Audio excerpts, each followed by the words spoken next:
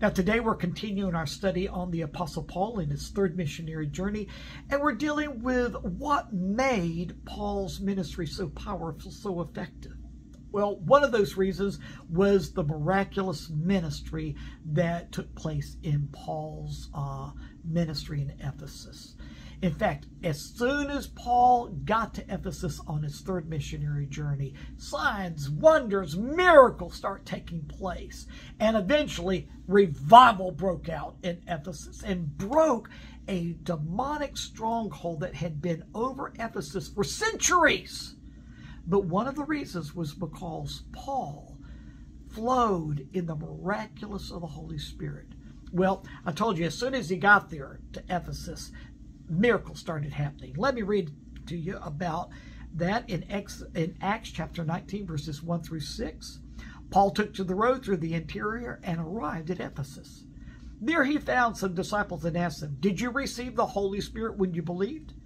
They answered, "No. We have not even heard that there is a Holy Spirit." Paul asked, "Then what baptism did you receive?" "John's baptism," they replied. Paul said John's baptism was a baptism of repentance. He told people to believe in the one coming after him, that is, in Jesus. On hearing this, they were baptized in the name of the Lord Jesus. When Paul placed his hands on them, the Holy Spirit came on them, and they spoke in tongues and prophesied. So from the very beginning of Paul's ministry in Ephesus on his third missionary journey, God begins to operate with signs, wonders, and miracles.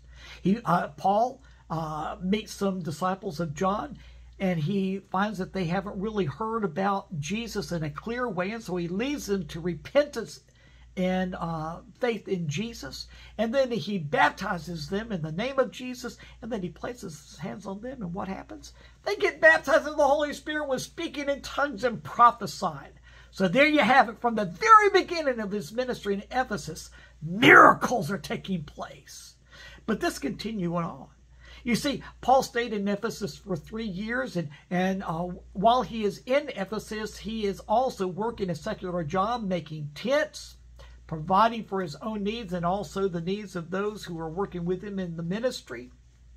And as a tent maker, he would have these handkerchiefs, these sweat rags that he'd wipe his sweat from.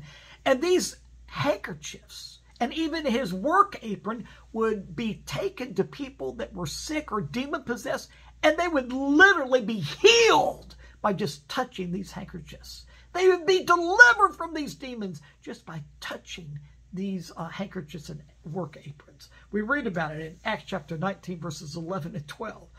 God did extraordinary miracles through Paul, so that even handkerchiefs and aprons that had touched him were taken to the sick, and their illnesses were cured, and the evil spirits left them. Now, don't you know that word of this got around the entire city of Ephesus, and people were amazed? So much so that some people thought that Paul was just operating in witchcraft. Listen to this. People began to speak in the name of Jesus without having a relationship with Jesus, thinking that they could use the name of Jesus like an incantation. And listen to what happened.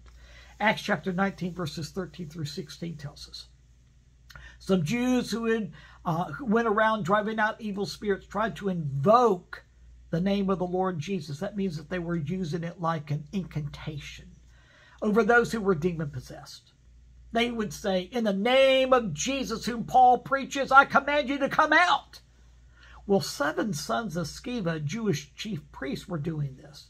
One day the evil spirit answered them, "Jesus I know, and Paul I know about, but who are you?"